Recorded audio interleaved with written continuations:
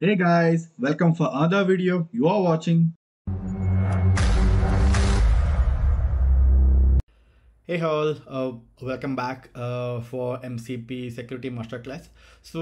Going forward from this video, we're gonna start with each sections where we're gonna discuss some of the basic aspects and try to cover some of the deep sections, something related to the architecture or some of the areas like where security is more needed. So if at all, if you feel that there are some information that you might need to understand more, please let us know in the comment section so that I can make more context on that or try to explain more deep into that, right? So yeah, let's start with our first section, MCP fundamentals and architecture. I'm not sure how many people are aware about what is MCP and why did it come into existence and what are its benefits. Just to give some overview about why and what problem does MCP solve. If you think about agentic AI was a kind of revolutionary as part of Gen AI on top of LLMs that came existence, right?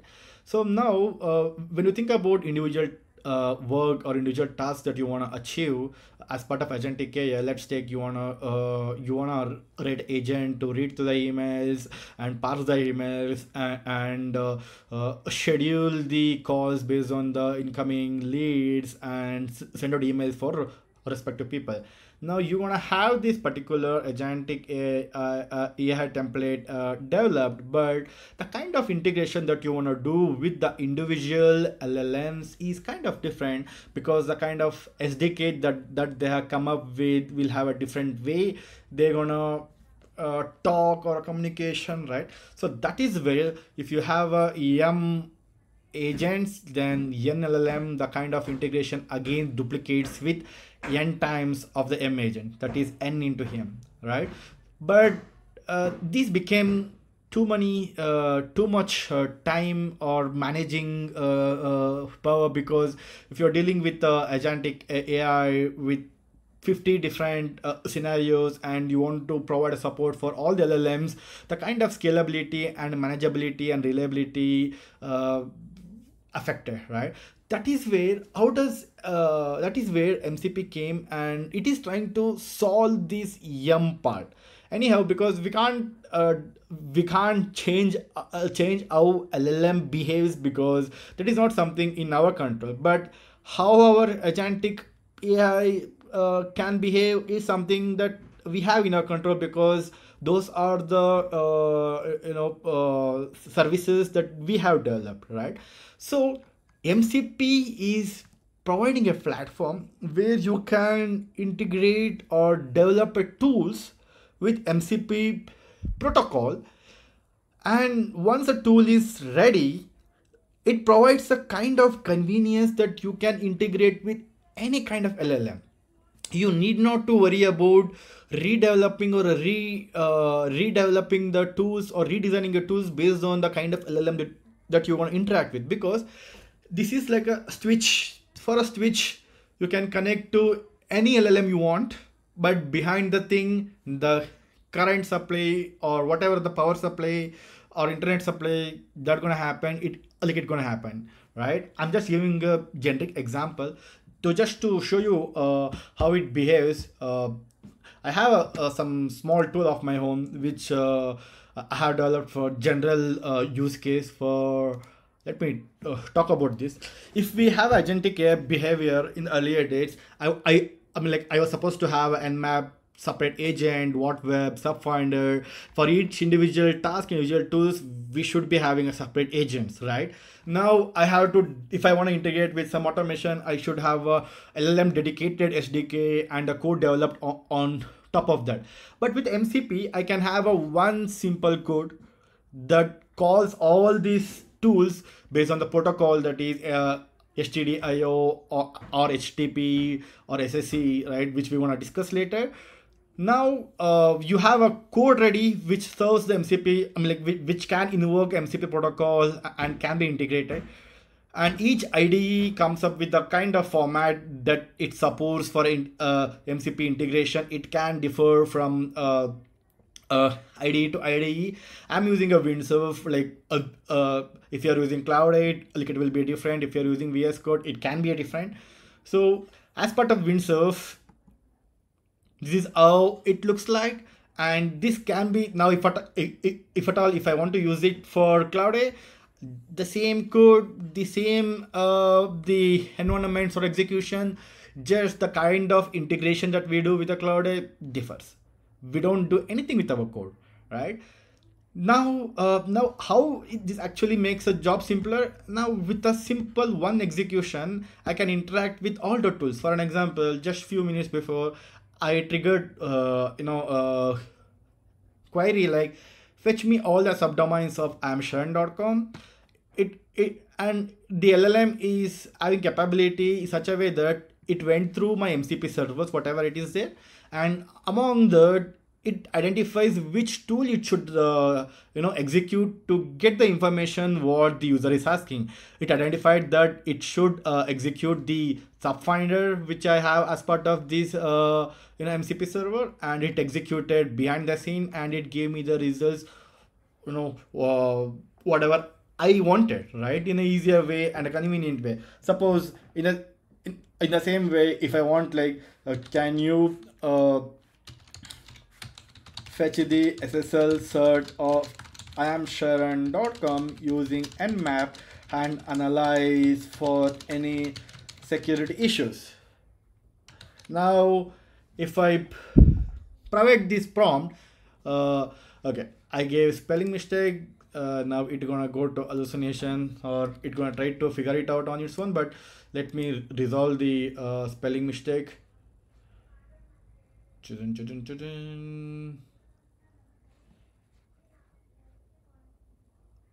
Yeah. Now what the LLM will do, in a sense, LLM will get to know, okay, now the user is asking me to fetch SSL certificate of iamsharan.com using nmap and do security analysis, right? So now what it do, it executed my MCP server behind the scene, if you can see, and it was able to fetch the SSL certificate based on the tool execution, and now it is doing the analysis on that particular certificate to identify any kind of security issue if I have. Now if you observe, it gave all the informations like amsharan.com and the signature and the protocol enabled and security strength, all those things, right?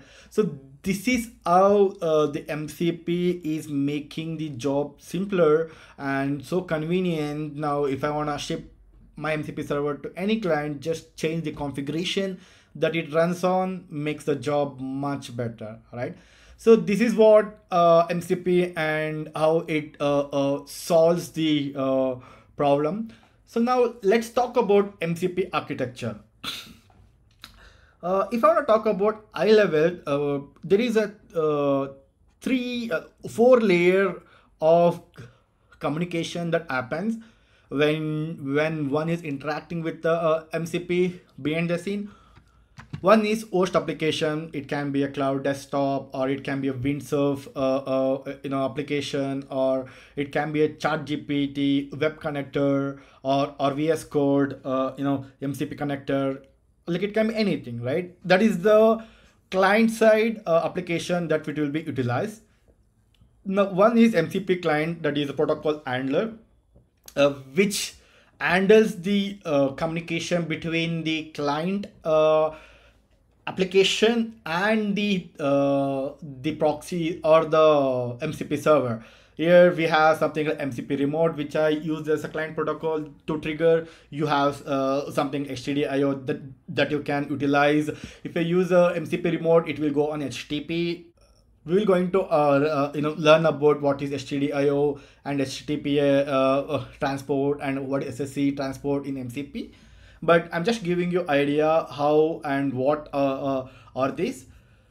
And MCP server is where our actual server or queries are running, and how they are getting converted from the natural language to the kind of format that will be accepted from our backend. For an example, here this is my MCP server code where I have all these tools integrated, and I have a code to convert the general queried language to the desired format, whatever the format.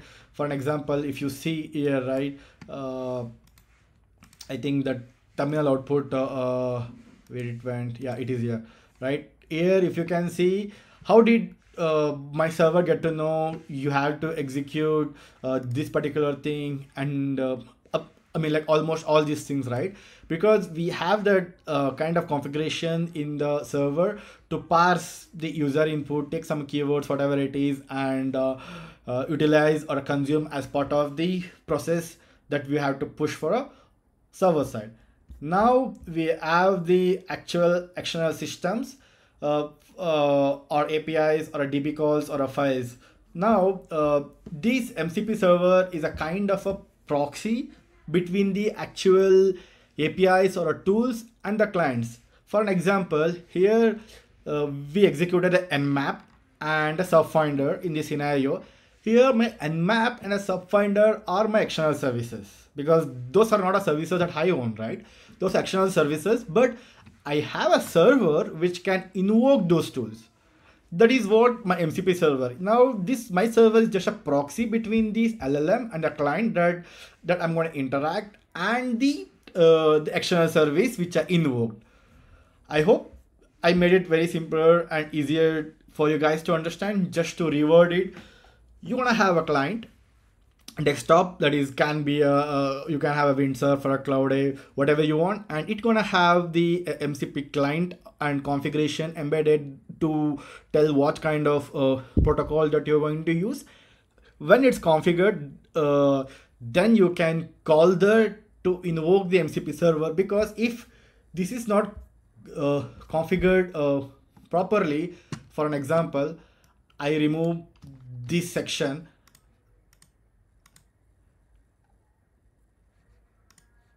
and sorry, I'm like I didn't save. If you can see, right, I just modified the kind of protocol it tried to execute. Now my client is not able to connect to my MCP server. So this is something very important when we are configuring the MCP client with the MCP server.